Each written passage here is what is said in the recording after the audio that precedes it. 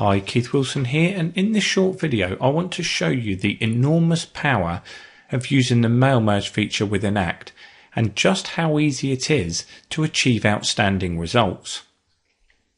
Now, if you're not familiar with the concept of mail merge, it's simply this: the ability to send a document such as a letter, fax or email to multiple contacts all in one process.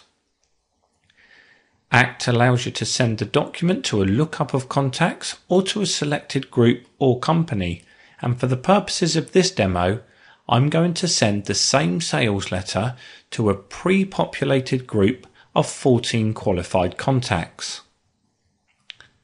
One other key aspect of mail merge, as you'll shortly see, is how very simple it is to get something out to many people.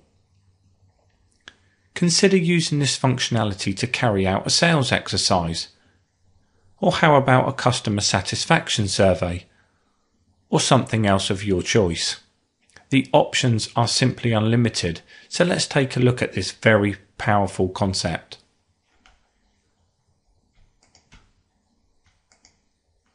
So here we are at step 1 of this 4-step wizard, and you're asked to specify how you want to output your merge.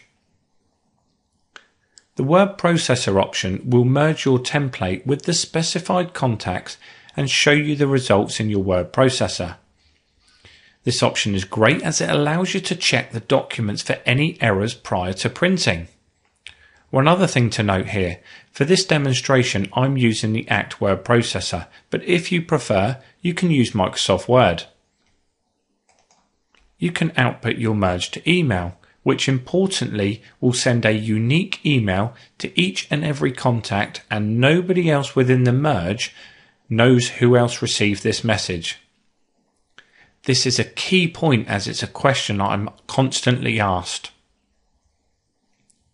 One other point to be aware of if outputting your merge to email is that it sends the messages through your own mail server, so you must be extremely vigilant.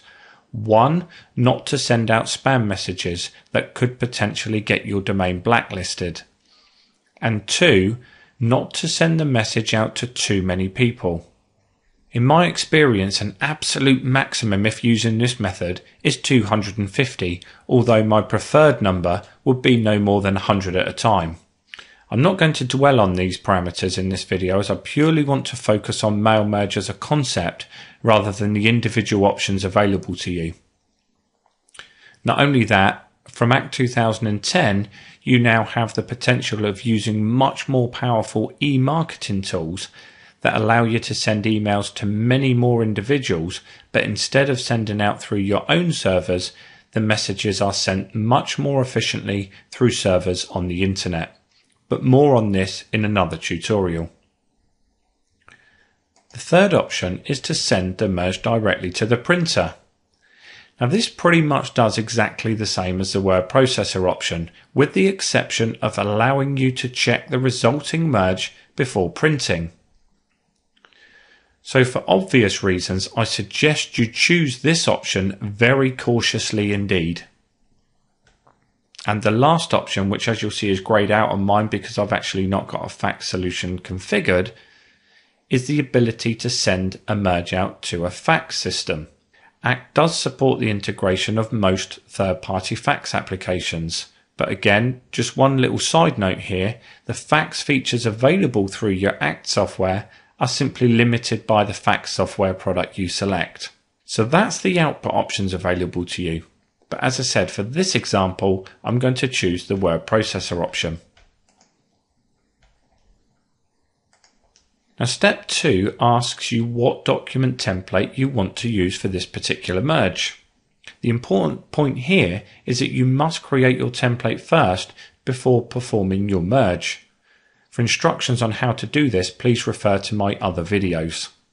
Today I'm going to use the one titled Demo Template. So I simply browse to my templates directory. There's the template that I want to use. And once I'm happy, I simply click on Next. Now step 3 of this amazingly simple step-by-step wizard asks you who you want to send the merge to. So you can choose the current lookup, just the current contact, all contacts in the database, a group of selected individuals, or all the contacts at a particular company. Now for demo purposes, as I said, let's select a group I've already prepared called Sage Accounts Customers No Act.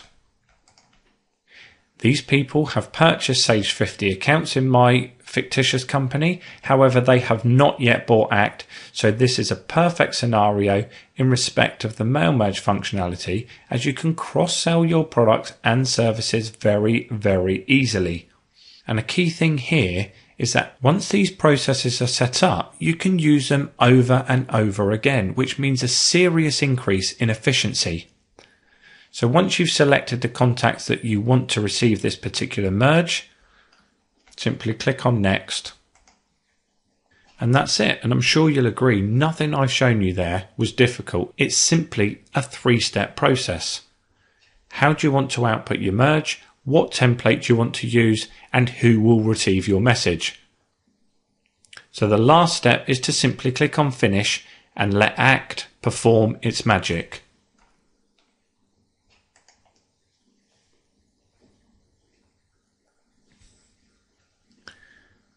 And the resulting document includes 14 personalised letters, all individually addressing the 14 contacts contained within the selected group.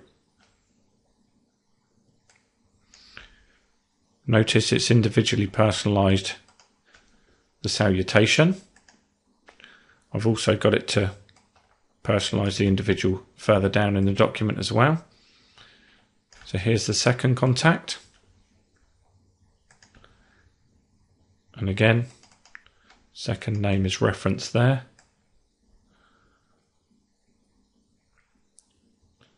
So 14 professional looking documents, personalised to each individual within my selection, ready to output to the printer.